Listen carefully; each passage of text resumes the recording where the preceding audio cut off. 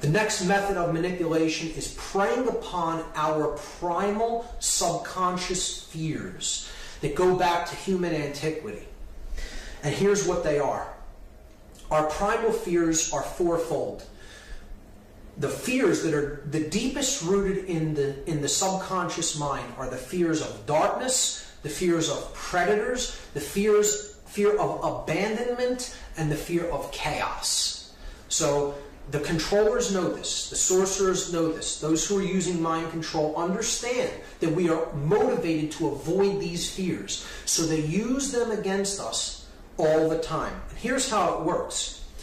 See, the sun is the greatest friend of mankind. There would be no life without the sun on this planet. Could never exist without the sun. Sun provides energy, light, heat, warmth, food, okay, for plants to grow and other animals to live. So there is no life without the sun. The ancients understood this quite readily, and that is why the sun is revered and worshipped in many ancient religions and cultures.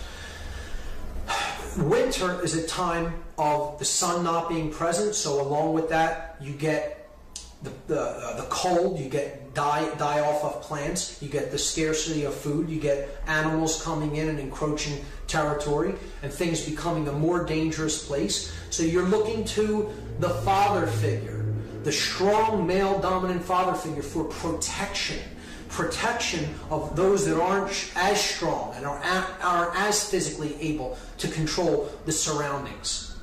So when the sun is going down and not present, or is absent for a long time, as in winter, the main source of protection is the male dominant father figure of the tribe or the culture, because he is the one that will protect the tribe, protect the family from these guys, the predators. That ties in with the other primal fear. So you have the fear of darkness tied in with the fear of predators. And if the father figure abandons his people that he is protecting, then they are exposed to the influence of predators. So there is where the fear of abandonment ties in to this story about how these subconscious fears have been working on us since the dawn of mankind, since human antiquities. And when we get into that situation where there may be predators around us, the first thing we're going to cry out for is do something about it. This can't continue to go on. We need to be protected by the big daddy figure, the male dominator father figure, which in our culture has become the governments of the world. Those who we look to for protection, and we are dependent upon, we have become dependent upon, because they have been propped up as the male father figure of our culture to protect us against any threats. When in fact, the joke is really on us. Because a predator, if you break the word down, is simply a predator, one who has come before another.